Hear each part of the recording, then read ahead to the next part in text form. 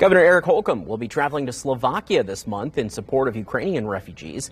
That's according to a press release by the Indiana state government yesterday. Holcomb and two top aides will travel to Slovakia and Israel for a week starting on March 27th. The press release said the focus of the trip is to foster international economic development between Indiana and the two nations. Holcomb said the trip will also show that Hoosiers are committed to supporting Ukrainians.